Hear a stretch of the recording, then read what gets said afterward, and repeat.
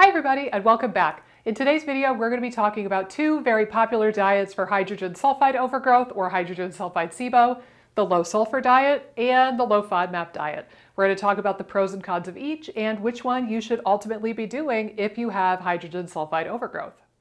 Alright, first and foremost I do want to mention that I have a whole other video about how to actually diagnose hydrogen sulfide overgrowth. We talk about breath testing, stool testing, and I hope that that's going to provide a lot of clarity. So if you're kind of on the fence, if you're not sure if you have this, or if you've been told that you have hydrogen sulfide overgrowth, and you just want to double check or verify that diagnosis, go ahead over to the other video. In the meantime, assuming that you know for sure this is something that you're dealing with, let's get into these two popular diets and some of the reasoning of why they come up. So the low sulfur diet, this is probably fairly intuitive, but I'll talk about it anyway. The idea here is that hydrogen sulfide is H2S. So hydrogen can come from any number of sources, but there are bacteria making hydrogen in your gut, and the hydrogen sulfide producers are theoretically going to gobble that up to get the H2 needed for this equation. But where does the sulfur come from? Right? Like you need the sulfur if you're going to make hydrogen sulfide. So the idea with restricting sulfur in your diet or doing a low sulfur diet is that you will be getting rid of the sulfur in this equation. Therefore, the bacteria can't produce the hydrogen sulfide anymore. We're going to talk about why that may not be the case, at least to the degree that we are speculating it is. But that's the rationale for that diet. And then, of course, we have the low FODMAP diet, the queen of all SIBO diets, at least currently in 2022, it still is. And you see this being used for one of two reasons. If you follow Monash University and the actual intent behind the diet and its development and the bulk of the research, actually not even the bulk, like the vast majority of the research on low FODMAP, they will tell you that it is for symptom management. It's not getting to the root cause. There's never been a single paper as of 2022, brain slip, that demonstrates that the low FODMAP diet or any diet can effectively starve the SIBO. So we don't know that that's a thing that happens. I hypothesize that it is not happening, but one group will say it's for symptom management, and they don't even talk about the starving the SIBO idea. The other camp will say that you have to starve the SIBO with the low FODMAP diet. Again, this has never been demonstrated in studies. I think what is much more likely is that we are using it as a symptomatic band-aid and it helps you feel better because there's less distention and less pressure in your intestines, and that's why you feel better. It's not because you're actually starving the bacteria. But that kind of segues into my next point, is that we tend to think of the bacteria eating the food that we provide for them, but I'm here to tell you the bacteria are much more crafty than that. They're much more resilient than that, and they have a great deal of metabolic flexibility, meaning you probably have done this in your life. You can swing from one diet to another and your microbiome is still there. They're still going to be digesting that food. So no matter what, if you go from raw vegan to carnivore, man, that would be whiplash, wouldn't it? To keto, to paleo, to AIP, to whatever else, fruitarian. You could do any number of diets and you're not going to kill off all the microbes in your gut. You might traumatize them a bit, but you're not going to kill off a lot of the bacteria in the gut. They will be flexible and resilient and eat whatever they are given. But as is the case with hydrogen sulfide, we have to think of where the sulfur is coming from. And yes, there is, prepare for very ugly doodles, by the way, there is some amount that's going to come in from your food. So let's say, does that look like a steak? That's maybe a little bit too penisy to be a T-bone. Whatever, deal with it. So some of the sulfur is going to come from things like steak, beef and lamb, just broadly, eggs, dairy, food-based sulfur. You also have this thing called a liver, and you have its compadre, the gallbladder. Again, the art is not spectacular today. I don't know what to tell you. And when you release bile with all of your meals, particularly higher fat meals, bile has an awful lot of taurine in it, and that is a sulfur-containing amino acid. So we have a lot of sulfur in our bile that we're releasing every day. And if you take things like ox bile supplements, that would also have some sulfur in it as well. Also, this mucus layer that I drew for you, all of this nice green network underneath the microbiome, that's serving as a fence between your microbes and you, the intestinal epithelial cells. This whole thing is made out of sulfur and like carbs and protein, basically. But there's a lot of disulfide bonds that are holding together those glycoproteins. So there's an awful lot of sulfur in here. And then there's another thing that I won't really get into today, but basically if your immune system, which I'll just draw an immune cell over here, I guess, if your immune system is particularly agitated or you're particularly inflamed, your gut epithelium can make another compound that is high in sulfur. So believe it or not, just chronic inflammation could drive this to a certain degree as well. But I would say that for the purposes of our talk, the first thing is that yes, sulfur from the diet is going to provide some of the fuel. Also, so is bile. And we know that bile is important. Bile actually has antimicrobial properties. It helps stimulate motility. Bile is a good thing. It's not that we need to get rid of all of the bile sources, but it's almost a little bit silly to think that if we just get rid of one of the 4 sources of sulfur, that that's going to make a notable dent in the hydrogen sulfide production, right? Because like you still have the other sources. But the 2 biggest ones, I think for most of us, are going to be bile and this huge bed of disulfide bonds that we have in the mucus layer. So your bacteria are very resourceful. They have plenty of food. They have plenty of sulfur at their disposal at all times. So robbing them of sulfur in the diet is only going to do so much good. Now, I will say I have used a low sulfur diet, but it's not for the reasons you might be thinking. Most of the people who watch this channel, to the best of my knowledge, have IBS or SIBO, or they hypothesize they have SIBO, or they have some type of dysbiosis. But the way that I've used the low sulfur diet a handful of times is for people with ulcerative colitis. There's some research that suggests people with UC have a particularly high amount of hydrogen sulfide producing organisms in their colon. And I've had patients where they're in an acute flare, something came up, something happened, and they are just miserable with mucousy, bloody diarrhea, and it's either restrict sulfur and try to band-aid something naturally, or they might need to go to the ER or the hospital. So a couple of times I've helped somebody get out of a flare, sometimes with the addition of drugs, sometimes not, but I've seen this help people with UC when they're in a really nasty flare and nothing else is working, where restricting dietary sulfur coming in for like a couple of weeks has been helpful for them. But notice that I said for a couple of weeks. This is not something to be used long term. It's not something that you want to do for more than a week or two. Because, and we could do a whole nother video on this down the road if you think this is something that you would like to learn, but we need sulfur for a lot of stuff in the body. We need it to make bile. We need it to detoxify. We need it to make glutathione, which is the main antioxidant in our body, and it helps keep our immune system happy and healthy and not inflamed.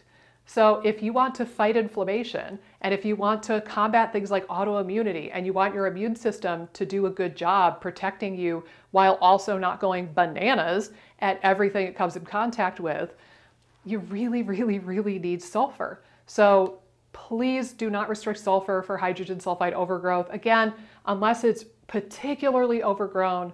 Again, I've seen this on stool testing on occasion, like it can be pretty bad. But for 99% of you, I do not recommend restricting sulfur. A, because it probably won't make a notable dent in the total sulfur that these organisms have available to them. And B, you need sulfur for other things in your body. And for that matter, we do need hydrogen sulfide. This is very much like any other conversation, whether it's methane or candida. The goal is not to get down to 0.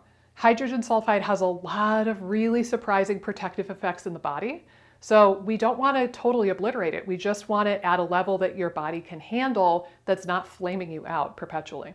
So low sulfur diet, A, I don't know if it's going to make that profound of a difference for a lot of you, but B, these bacteria have a lot of sulfur at their disposal anyway. If, again, speaking to the 1% of you maybe, if you're watching this and you do have ulcerative colitis and you're like, man, lady, this would be really good to know if I have a flare. The basis of the low sulfur diet that I recommend is just reduce or cut out for, again, a week or two, red meat, so beef, lamb, stuff like that, eggs, dairy. That's it. That's really all I have people restrict. I don't have you bother with other animal proteins. I don't have you bother cutting out things like the brassica vegetables. I really don't think that those are going to make a huge difference. Even though, yes, onion and garlic are high sulfur, and yes, the brassica vegetables are high sulfur, they're not nearly as high as those foods that I just rattled off. So if anything, maybe a temporary shift to a more plant-based diet could be beneficial. All right, that being said, I realize some of you are probably bummed and confused as ever, but I have more stuff to tell you about and probably bum you out with. Let's get on to low FODMAP. So again, mentioned at the beginning of this video, this is actually a controversial topic when you get into the research and you get out of like the Facebook forums and the functional medicine offices.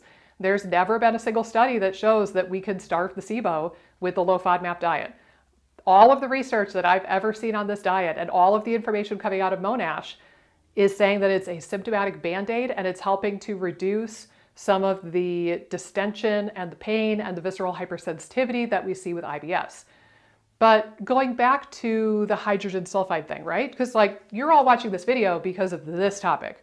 So maybe you're saying, all right, lady, but like those people didn't have hydrogen sulfide SIBO. Or okay, lady, but we only started testing for hydrogen sulfide SIBO in the last like 5 years. What about the hydrogen sulfide topic? There is a little bit of evidence. I mean, like 2 papers that I could point you to, and I'm going to link them down below in the comments or the first comment or the description or something.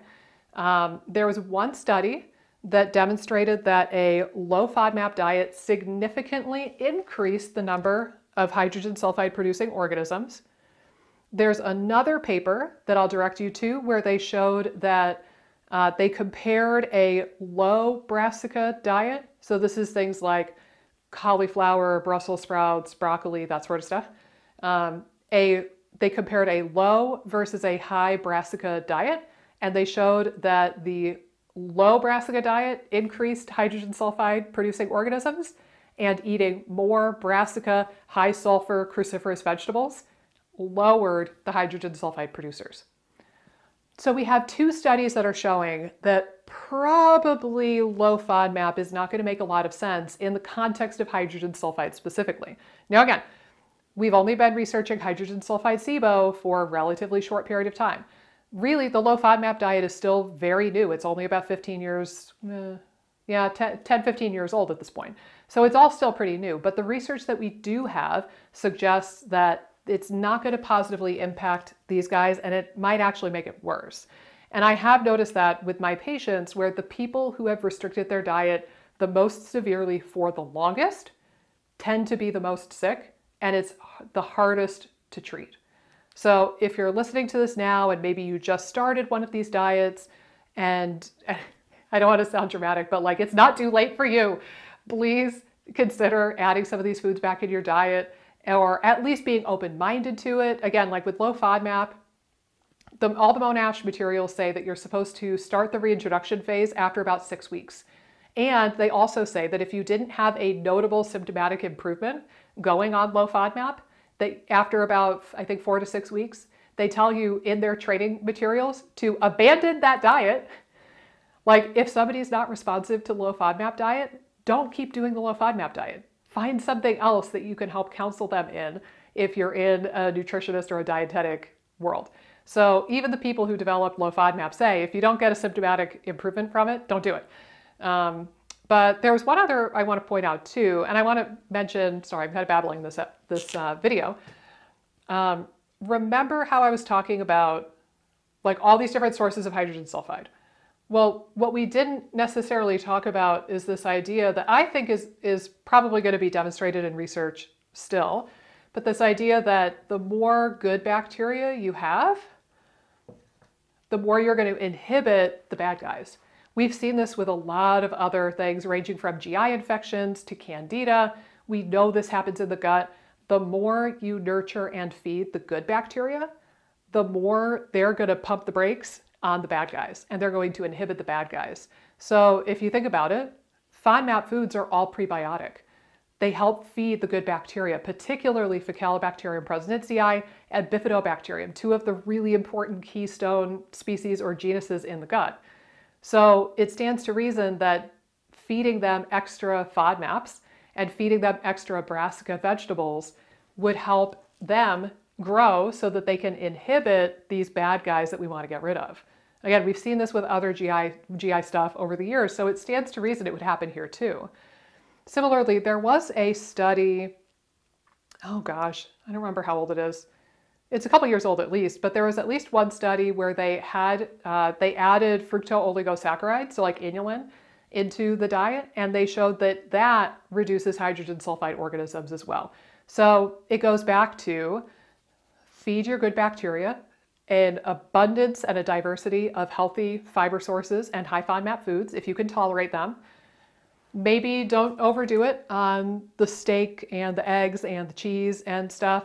I actually worry a lot about people who are doing carnivore and to a lesser extent, but still significant extent, keto, because I've seen people who say they're doing keto and they eat 2 pounds of cheese a day.